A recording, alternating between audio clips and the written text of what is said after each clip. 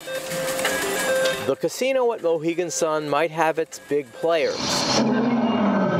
but the convention center here has gone bigger. They're doubling down on dinosaurs. So we are the largest, most realistic dinosaur show that travels around North America. Up close and life-sized, Jurassic Quest has arrived. So the Dakota Raptor, right behind me is the Spinosaurus with the Ouranosaurus. That's the big guy, the T-Rex, the Triceratops. So we have about over 165 million years worth of dinosaurs. There are plenty of moving parts. Almost everything here is animatronic.